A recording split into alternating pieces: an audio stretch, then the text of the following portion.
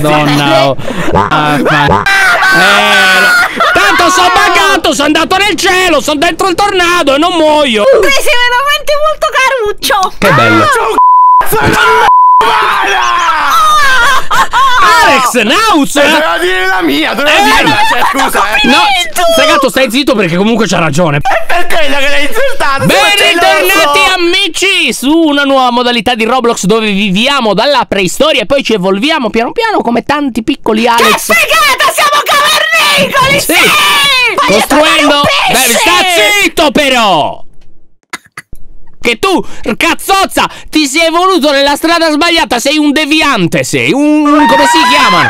Invece da umano sei diventato un pesce! Calmiamoci però ragazzi, perché qua c'è da costruire. Allora, prima di tutto ho costruito delle capanne per paleolitici. Ho il capanno!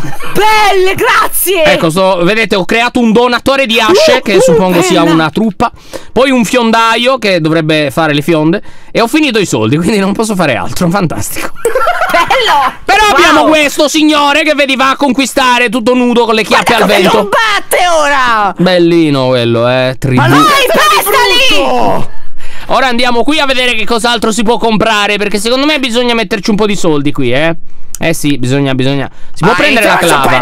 Oh, bellissima, possiamo fornirci anche noi? Non lo so, però sicuramente bisogna guadagnare più soldi e io direi che bisogna anche spendicchiare qualcosina, perché altrimenti qui non prende il via. Quindi iniziamo subito. 150 Robux. Esattamente, il 35% di incremento di guardadanni. No, te devi sta zitta, Va bene. E Alex, come mai oggi non ci parli delle tue chiappe schifose? Hai ragione, Lion, scusami, ma ero molto intellettuale in questo momento. Le mie chiappe. Ti giuro, ti pongo fine alla vita, Ma no, dopo non potrai più toccare le chiappe. Non le tocco io le tue chiappe. No, non sì che le tocchi, cosa stai dicendo? Non te mettere proprio pensiero che non c'è pericolo. Escono le chat, Lion. Le chat, ma che Che sono ste minacce? È scritto che le tocchi, di brutto. Ascolta, smentisci immediatamente, chiedi scusa. Va bene, smentisco, sono solo le chat del mio cervello. Ecco. No. Come potete vedere però il mio accampamento tribale si stava sviluppando. Ma che è l'alluvione universale lì? Come si chiama? Sì, di brutto! Aspetta, andiamo a vedere se magari si può. Estingueremo! Andiamo con i nostri cavernicoli a conquistare il mondo! Ma che succede? Ci sono. Il tornado Cazzamborro! Sono stupidi! Di noi! Sono scimmie, sono andati dentro il tornado, devono conquistare! Ma sono riandati, ma sono stupidi davvero! Ma sono come Alex questi, No, sì, tutti i miei fratelli! Questa modalità è la tua famiglia, rappresentata su Roblox. Dovevano chiamarla così. Famiglia di Alex. Cugini! Vedete, perché bisogna andare lì dentro, nel cerchio, per domare i cavernicoli delle altre tribù, capito? Quelli esatto, lì. ma nel mentre c'è un tornado che spazza via tutto! Ma smetterà presto, secondo voi? Prima o poi sì, guarda, basta fare una preghierina! Aspetta, provo a buttarmi in mezzo, io mi butto in mezzo, No, ti ammazzo di brutto, mi butto in mezzo contro quello là! No, mi ha accodato il tornado! Mi sta preso! Vabbè, allora sai cosa ti dico? Non me ne frega nulla, continuo a costruire la mia baita, non me ne importa proprio. Altre capanne per truppe, poi mi metto quello delle armature di pelle che secondo me mi rende molto migliore. Come sono maci adesso! Poi faccio un ingresso al museo che ci vuole. Oh, hai anche un museo! Metto un po' tutto, ragazzi, un po' di foglie, il gazebo, il campeggio, la tenda da laboratorio. Mazza, ma guarda che roba che è diventata! C'è l'accampamento stupendo, Lion!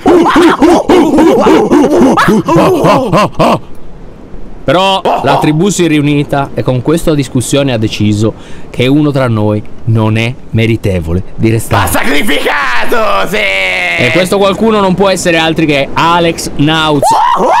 Fuori! Mamma mia! Fuori dalla tribù! In bocca al tornado! Para la mia tribù e poi ti combatterò, infame! Fai quello che vuoi! Appena l'hai cacciato è andato via il tornado! Hai visto? È la meraviglia! Ragazzi, venite, dobbiamo picchiare i nemici, ragazzi, bisogna guadagnare! I nemici siamo noi! Mi auguro di no, vieni che proviamo. Mi sa di sì. Cazzo, però ci sono anche degli altri tribali di altre tribù che vanno accoppate, lì in mezzo. Dobbiamo surarli Fermati tutti, sono nella tua squadra ovviamente. Ci penso io, che penso io a coppare sti tribali imbecilli. Oh scemo, t'ammazzo! Scemo! È cattivissimo! Imbecille, non ti avvicinare più alla mia tribù, sai? Va bene, scusa. E sai cosa faccio io adesso? Mi evolvo e prendo l'ascia, Potrei prendere anche la bellissimo! fionda. E l'armatura di pelle, Anna, mettila anche tu! Non posso metterla perché sono tua! Ma com'è che ci evolviamo però, ragazzi? Perché bisogna capire Secondo anche... me è quel portale che c'è dietro di te! O il museo, magari bisogna trovare le cose. Non da può lì. essere anche quello! Lion, e devi raccogliere 10 artefatti per evolverti. Stai zitto. Stai zitto, lo sai, devi stare proprio zitto. Allora, ragazzi, Lion, lo so io. Sì? Guarda, aspetta, è importante. In alto hai delle missioni che stai completando. Se le riscatti, ti dà gli artefatti per evolverti. Ma è un genio, altro che Grazie, Anna. Prego, Lion. Ma te ne vai? Vai al cielo, adesso la risolviamo, cammina. Va bene. Vieni. Prendi la mia clava. Prendi la mia ascia. Siamo morti tutti e due. Guarda, ti sei fatto un nemico potente. Ti sei fatto un nemico potente. Un nemico troppo potente, ragazzo mio. Ti sei fatto un nemico potente. Tiriamo fuori i porconi, andiamo da Alex. Guarda, ti giuro, appena mi spunta qualcosa da comprare più grusso e duro, ti faccio a pezzi. No, ti prego, Lion, non farlo. Io sono amico tuo, in fondo. Imbecille. In fondo. Molto in fondo. Ragazzi, allora sto guardando che per viaggiare nel tempo qui al portale, come dicevo io fin dall'inizio, e non quell'imbecille di Alex che, guarda, ti giuro, è la persona più stupida del mondo, anche al paleolitico.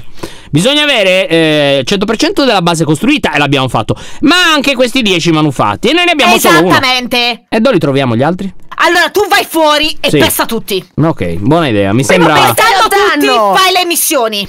Te ne vai? Dai, però prima devi usare il Wooden Club per le missioni. No, allora, veramente così. La mia missione in teoria sarebbe di tagliare un albero, in effetti, ora che mi ci fate guardare. Quindi, se devo proprio fare le missioni, allora le devo guardare. Ti posso accompagnare a farlo? Certo, amico mio. Ti porto i tronchi. Puoi fare quello che vuoi con i miei tronchi. Ah, che bello. Sì, non come Alex, che invece si deve tenere a distanza da me. Dai, per favore, fammi avvicinare un minimo. No, non ti si vuole. No, io ero amico tuo un tempo. Sì, un tempo, non me lo ricordo neanche più, guarda. Qua nel paleolitico fai schifo a tutti. C'è stata una riunione di paleolitici e hanno detto tutti che fai schifo. Perché sono il più stupido, non potresti fare questa cosa qua. Sì, no, hanno detto che ci fai devolvere, capito? Che ci evolviamo al contrario con te. Torniamo nel mare a fare i girini. La selezione naturale dice questo, Alex, quindi vai via. Non ci piaci. Cioè, stregato a confronto è astro evoluto, non come Ma wow, guarda, io ho sbloccato anche la ruota, non vedi?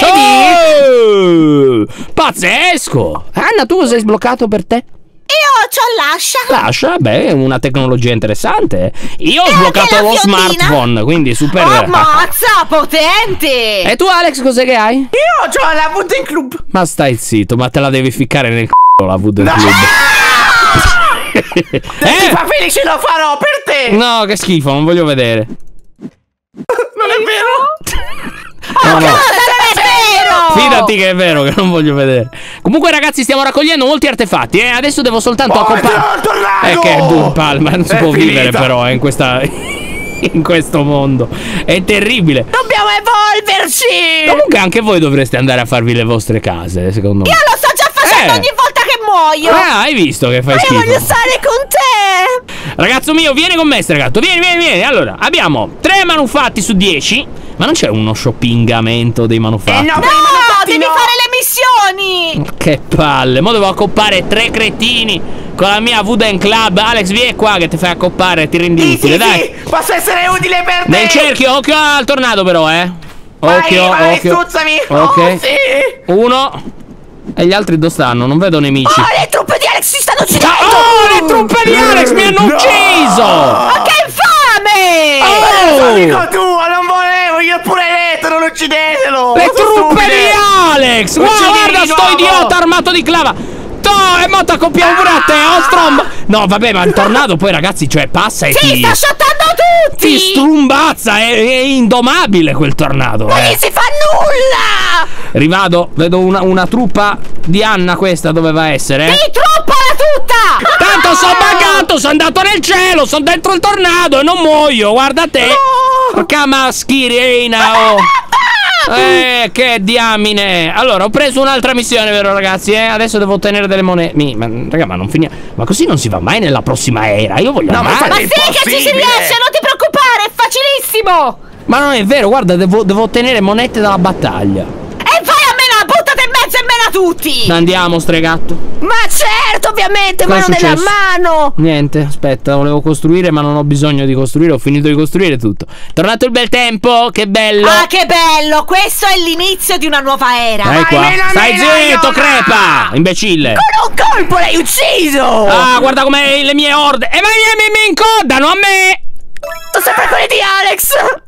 Infami! Ma io cerco di controllare, gli dico non picchiate Lyon, ma solo tre. E comunque continuano a fare quello che vogliono. E togli come me le armi. Adesso gliele tolgo. No, così si fanno codare più facilmente, insomma. Infatti. Come te, che del resto eri la guarda, mamma mia. Eri la punta dello scandalo nel tuo villaggio. Brava, la punta dello scandalo. Era quello che volevo dire io, la punta dello scandalo. È un punto dello scandalo, sì. Tutti che dicevano ma che schifo che fa quel troglodita là. Che schifo che fa quel troglodita là. Era meglio che rimaneva un pesce. Hai capito o no? Va bene, scusa, adesso vado in acqua e rimango là e poi torno pesce per colpa tua. Guarda un cirino, invertebrato. Guarda, mamma. Stregato. Batti 5, 6 on fire. Ma che bello! Invertebrato ti ha detto, T'ha detto invertebrato, non ti dice una cosa del genere. Stai zitto, invertebrato. No. Mollusco. Cefalopode. Pucci, ti stiamo distruggendo. A terra sei, che rotoli come l'invertebrato che sei. Oh, basta, per favore. Mamma mia, proprio in terra. Va. Tutto lì a strisciare sto mollusco, ragazzo mio. Puzzino. Dai, che schifo. Vieni che ti devo porgere la lascia di guerra. Ecco, vieni, porgimela. Ma me ne porta in testa, no. Un'altra missione fatta, abbiamo un casino di artefatti. Ora devo ottenere altre monete in battaglia. Dai, accoppiamo. Continua a combattere. Fai il tuo continuo. Dai, zozzoni, bravi. E un'altra ce l'abbiamo. Quanti me ne mancheranno di artefatti ormai? E te lo devi leggere qua, dietro il portale. Mi sa che sei a 6. Ma te voglio consigliare, Lyon. Ma come ti permetti tu di così, che imbecille? Lo so, faccio schifo. Ma Lyon, tu mi devi vieni dare qua che ti porgo di nuovo lascia di guerra. Sì, vieni qua che te la soppeso sulla testa. Vieni qua. Soppesami. Ma madonna, ma i tuoi sono delle bestie, Ma anche i tuoi sono forti, Ma quanto li ha potenziati? Guarda, hanno tutte le magliette lì. Cosa gli hai preparato? La moda, gli hai fatto la moda. Sì, hai visto, tutti modosi, proprio modosi. Dai, attento! Scappa se arriva quello, Lyon ti vuole! È potente quello? È potente. Ora devo uccidere i nemici di livello 2. E quali sono i nemici di livello 2? Ci sono i cavalieri da questa parte! Portate in mezzo, meno sprangate! Prima o poi li acchiappi! Ma chi è che ci tira le pietre? Saranno questi! Oh Alex, ma gli hai dato le fionde? No, ma com'è possibile? Gli hai dato le fionde? Ma sei voluti? C'hai le fionde pure? Alex, gli hai dato le fionde? Ci sono gente che vengono con la fionda! Ma anche i tuoi hanno le fionde! I miei possono avercene. E i miei no. I tuoi direi proprio di no, scusa, Cioè, sei un invertebrato. Anche i miei ce le hanno le fionde. Cioè, ti ricordi che sei invertebrato o no? Ma di brutto, cioè te l'ha detto stregato, voglio dire, insomma. Vabbè, te lo direi di nuovo. Se lo dice stregato vuol dire che è vero, Attenzione. Infatti, allora, fammi capire un attimo, perché secondo me ho raccolto gli artefatti giusti, Mi evolvo? Ce li hai? Ma non vorrei che poi vi abbandono a voi stessi. Ma no, non ti preoccupare che noi stiamo lavorando per stare al passo con te. Sto provando. Porca miseria, posso. Era antica, 4000 avanti Cristo. Ora eravamo in era preistorica. Poi c'è anche l'era classica e quella medievale e quella industriale. Ma questa modalità è eccezionale, ragazzi. Non arriveremo mai. Farò quella antica. Ti prego. Ma c'è anche un filmato. Pubaboo. Oddio, è fighissimo. Ma è meraviglioso. Ti stai evolvendo. Ma guarda come mi staglio verso l'immensità. Voglio vedere la tua base nella nuova era. Stai zitto, che tu sei sempre paleozoico, brutto idiota. Sono sempre invertebrato. Mamma mia, adesso la sviluppo, Stre, guarda. Ti sei evoluto benissimo. Non ho più soldi. No. Ma ti posso comprare. Oh, ma c'è una spada adesso. Stai nel chilling, zia Peppina. Adesso andiamo qui. 3500 monete e 200 Robux. Ma non c'è pericolo, ragazzo mio, li compro immediatamente. Questi sono spiccioli, evolviti di più. Evolvo subito tutto quello che posso. La popolazione laionica diventerà sempre più evoluta. Devono dominare tutti gli altri. Allora così. Voglio vedere la tua Sigurat. Tutto ci compriamo. Non ho potuto comprare proprio tutto, ma bello! guardate che meraviglia che è questo posto ora. Che bellezza. Le armi, queste dell'era antica, sono molto superiori. Le devi prendere perché così si equipaggiano anche i tuoi eserciti e menano più forte. L'arco e la pietra per prendere la pietra, capito? sei più evoluto. Stai zitto, Alex, e preparati alla guerra. E vabbè, tanto io sono ancora stupido in mezzo al lato, quindi schifosi disevoluti verranno accoppati duramente. No, e sai qual è la cosa più bella, Lion? Che tu pensi anche a noi. Questa capannuccia tu l'hai fatta per me, io sono sicura. Grazie. Sì. È anche scaldata dal fuoco. E anche per il mio amico stregato, perché ce ne sono due, hai visto, Anna? Che bello! Tutto per te. ce ne sono 3. No, quella tua la diamo alle fiamme. No, come alle fiamme? Alle fiamme la diamo, proprio così, hai capito? Ma io dentro. Ma assolutamente sì, ci devi morire. No, grazie. Oh, ma stregato sta montando uno dei miei guerrieri. Ma che porco! Oh! Ho chiesto di portarmi. E come ti permetti? È mio. Scusa, è la prima volta che l'ho permesso. Aia, ma sta cadendo i fulmini, C'è ragazzi. c'è la Thunderstorm, attento. Mamma mia, ma io con questo arco sono insostenibile. Una potenza. Vai, Aio, stecca me. Prendi me. Ti prendo, dove sta? Questo qui. Aspetta che c'è un imbecille. È lì, ellenico quello. Era molto forte quello. Era veramente indomabile quel signore. Dov'è che sei, fallito? Sono qui, invece. Adesso ci vengo con i miei guerrieri. Prestami tutto. Ti vieni qua? Vai. No, bella, vaffanculo. Imbecille. Ci sono anch'io. E dove stai? Aspetta che ci sono. Ne sono già morta, mi hanno ammazzato i tuoi. Ma ce n'è uno con la balestra. E quello è fortissimo, ti secca di brutto. Ma perché la sblocchiamo noi? Bisogna avere altri 9 artefatti per salire di era e avere anche le armi tipo la balestra, che è molto tecnologica. Però intanto io mi prendo l'armatura di bronzo, l'elmo di bronzo e il copesh di bronzo. Cos'è un copesh? Un pesce. Oh, bello! I miei parenti sono pesci. Stai zitto. No. Che nessuno ti ama. Cos'è? Ma dai, ma perché? Qual è sto copesh? Ma non era il fatto che hai addosso? No. Ello, è questo qua il copesh. Ah, ma è una spada strana! Ah, perché sei qui dentro? No, è vero, hai Invertebrato. Streghe, ne puoi dire un'altra delle tue? Brutto schifoso, sei un germe! Sei infettoso, sei orribile! Hai capito, no? Hai capito, è infettoso! Hai capito o no? troppe volte. Stai zitto, crepa! Germe! Pigliati un pesce in faccia, imbecille! Il copesh! Aspetta che qua c'è. Succede un fattaccio. Anch'io! Brava! Ma che brava! Ma tu stai giocando con l'asciugamano in testa? Non è vero, no, assolutamente immediatamente qui, Anna, è ferma per tutto il resto del video. Sei veramente, sei la peggiore di tutti. Sei la peggiore di tutti. Perché? Hai per caso sentito la mia assenza? No, perché sei ubriaca. Hai bisogno di una sfida a cosa? C'è già Alexandra che sta dando fastidio e lo sto accoppando dandogli il copesh. Mi odi. No, ma ti pare? Dammi il copesh, tu devi vedere. No, crepa, imbecille, copesh. Sono copesciato. Sì, tutto a morte. Fino all'ultimo secondo di copesh ti sei stato pigliato. Oh, copesciato. Ah, vedi? Io ho l'armatura di bronzo, ragazzo mio, è immortale questa armatura. Benissimo! Ho anche altri soldi, adesso vado a completare questa meraviglia. Compriamo questa cosa, un paio di casette delle truppe, magari anche qualcuno in più appena. Ma che bella cittadina! Sì, ti è piaciuta? È diventata veramente uno spettacolo. Adesso vado un po' nel bosco e mi prendo 2 o 3 macigni e glieli tiro addosso ad Alex. Ma che sei eccessivo! Stai zitto, germe, hai sentito cosa ti ha detto stregato, no? Ho sentito, germe. L'ho sentito purtroppo. Malattia. No, quello è brutto! Asteroide. No, cos'è? Quello che se schianta estingue i dinosauri. No! Sì, È proprio colpa così. tua se non abbiamo più dinosauri! È colpa tua! Non volevo, lo giuro! Non è colpa mia! È colpa delle mie chiappe! Bravo, cosa hanno fatto? Si sono schiantati sulla terra e esplodono Mamma tutto! mia, uno schifo, guarda. Ma infatti dovevano esploderti le chiappe. Il sole! Sono sicuro che si sono schiantati su un monte bello a punta, ma tu non te ne sei neanche accorto. No, no, sì, te lo dico io, te lo dico io. Sono proprio inficcate dentro. No! Ma tu come fai a saperlo così bene? E non parliamo della mamma sua, di quello che ha fatto nell'antichità.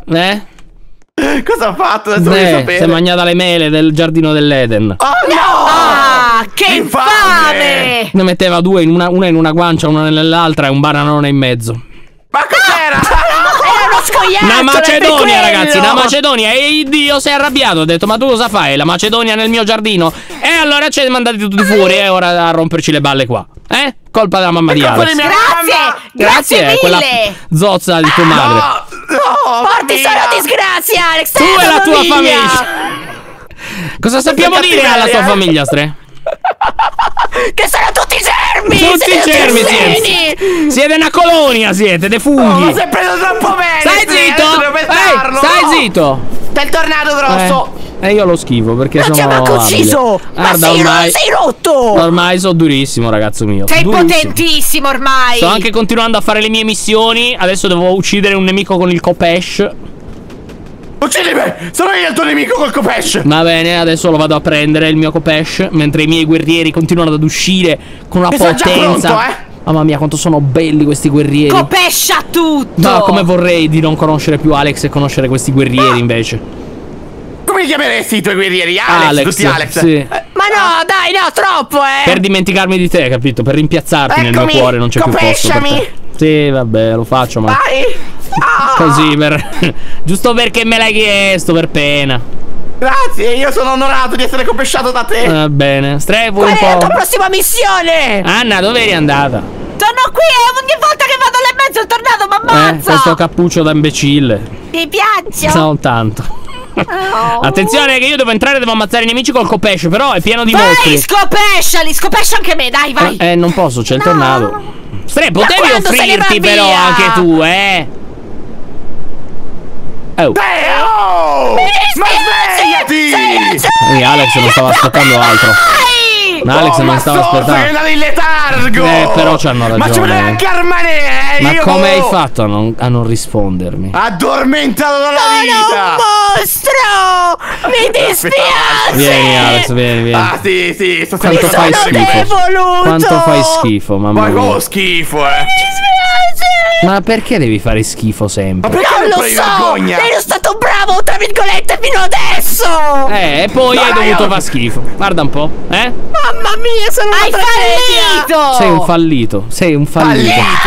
Il mio cuore mi ne pezzi! Tu sei plankton nell'acqua, peggio dei germi, ancora più piccolo, ancora più inutile. Alex, dovevo dirlo. Lui farà anche schifo, ma tu non sei meglio, Va bene, lo accetto. Lo accetti, sì, è normale.